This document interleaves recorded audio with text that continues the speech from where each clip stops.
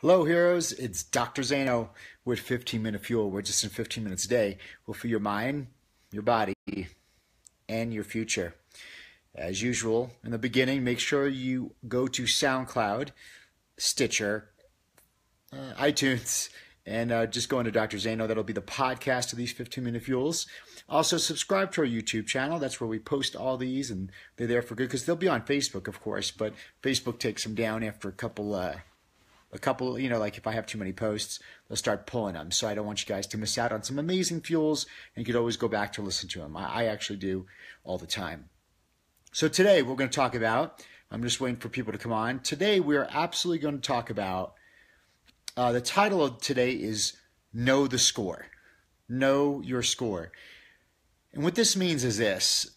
In life, sometimes, we're told, think positive, think positive, think positive. And we tend to turn our cheek away from how it really is in the moment. You know what I'm saying? So if we have this dream, this goal, this vision, this heroic journey we are going to set ourselves on, and there's the vision there, but we have to assess where you are right now and utilize it and leverage it to propel forward. And now I'll talk about tomorrow. Tomorrow I'm actually going to talk about the force needed to break through that point where many people can't get through to reach their dreams and their goals. So, but first we have to know where we're at. That's why I mean know the score. So, let's say it's a business, whatever. Let's say your score. Let's say your entire life. Let's say you look at the hard facts. See, the score is measurable, right? It's a number. It's 5. It's 10. It's something tangible that's measurable. So let's say you're, looking finances and you're like, I'm making $35,000 a year, $100,000 a year. Let's say the score. There's the score. This is the many hours I'm working a week, or this is, the score of your marriage, on a scale of 1 to 10, how's your marriage? And you're like, it's like, honestly, realistically, in this moment, you could say it's a 6, right? So just tell it like it is. Like Anthony Robbins says, don't say it's better than it is. Don't say it's worse than it is. Just tell it like it is. Because we need to have an accurate measure of the score in this moment right now. And this is what's going to happen. 2 things. Either you're going to stop complaining because things are great, okay? Or you're going to be like, man, this is kind of average. I'm 6 in my marriage.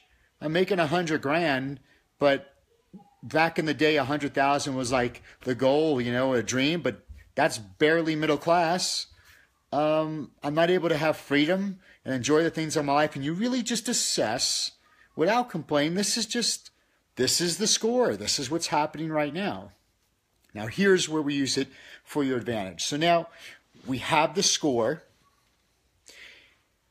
And when it comes to pursuing visions or goals, hey, Dr. Mick, you always hear people saying, well, I want to be very passionate about it, and they visualize and have that good feeling. But you could also use anger. You could use anger. Like the worst thing is a state of apathy and indifference. That's when you're just giving up. But you can use anger. So let's say you know the score, you see your score, you see where your life's at right now, and you don't like it.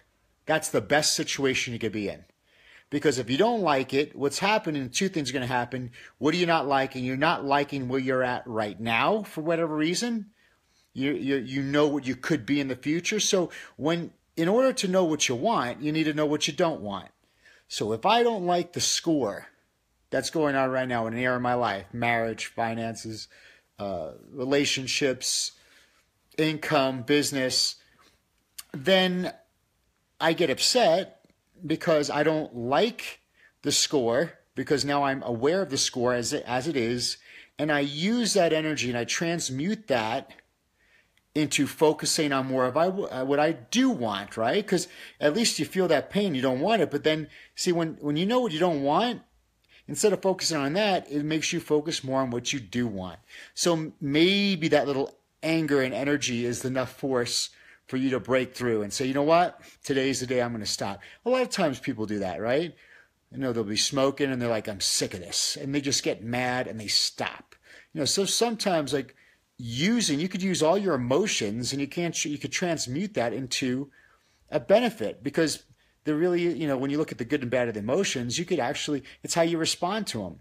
But I think it's very important that you know the score. And too many people, they only want to talk about the score and the stuff that they know about, or they turn their head from it and they just deny it, and they don't want to be honest with themselves, because they're